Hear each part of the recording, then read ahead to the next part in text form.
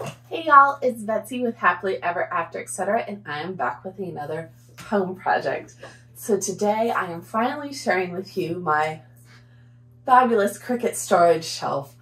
I love this piece. It is kind of a hard angle of the room to film and to share with you besides just like getting down on the floor. But essentially when I moved into this house a year ago now, I knew in my craft room a storage shelf for my Cricut was one of the most important pieces of the craft room besides my desk, because my Cricut is my most used tool. Let's just face it, it is. And I have a few of them now. I have my Cricut Maker, I have two Explore Air 2s, I have my Maker 3, I have 1, 2, 3 easy presses, all of my tips, and I have my make machines down at the bottom. So I have a few machines that I needed to store. And I needed a shelf that would be able to do all of that while still being movable. And I thought about getting a small metal cart-like shelf, because I've seen quite a few of those on Pinterest and I liked them, but it didn't have that pretty furniture piece kind of feeling. My desk, I actually found on Facebook Marketplace, and it was hand carved in Spain. Like, I'm gonna show you this side of it eventually. It had a lot of wear and tear, so I did have to paint it, and it's beautiful, but I needed this piece that was going right next to my desk to reflect that kind of feeling, because a metal industrial cart next to my pretty hand carved Spanish desk would not quite be the feeling that I was going for. So I found this cart, and I keep calling it a cart because I put wheels on it. It's a storage shelf. It's a console table.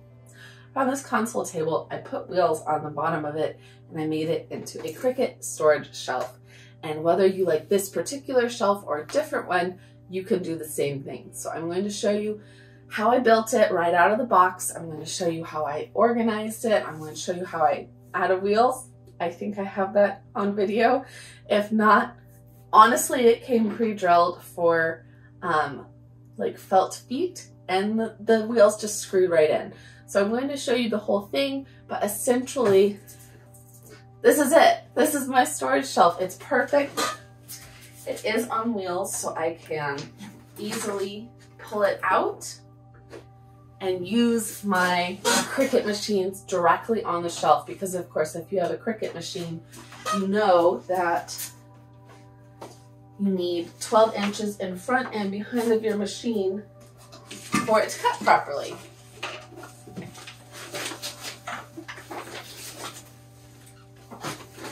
Sorry, my garland fell. It's gonna go on top of the pegboard, so it's not meant to be there, but it's cute enough right now. So either way, this is a perfect solution for my pieces. I can pull it right up next to my desk when I need a larger work surface, and I can work directly on the storage shelf.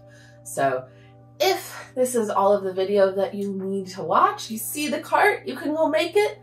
Great, I hope you enjoyed it. If you want to watch all of the parts of me putting it together and styling it, then that is coming up. Let's get started.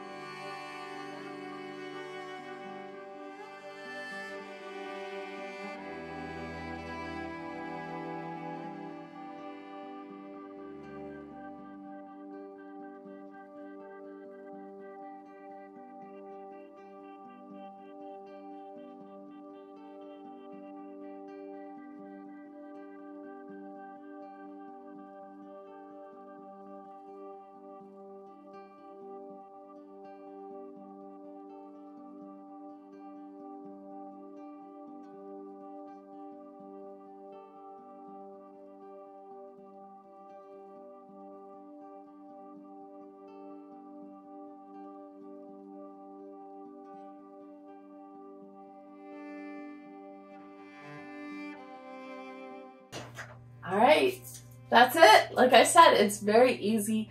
I struggled with whether to show you putting it together or not because it's really just following the instructions. But at the end of the day, I find videos that have all the information helpful, so I thought I would put it out there, and if you needed it, it was there. Either way, I hope you really enjoyed this video. I hope it was helpful to you. If you do a similar project, if you buy the same Cricut storage shelf, let me know. Send me a picture. I want to see. Either way, I will be back next week with more Cricut projects, more home projects, more resin projects, and I hope you will be back to watch with me. Bye, y'all. See you later. Like, comment, subscribe, turn on the notifications. Send this to your mom. She might need it. I don't know. Maybe your mom doesn't have a Cricut.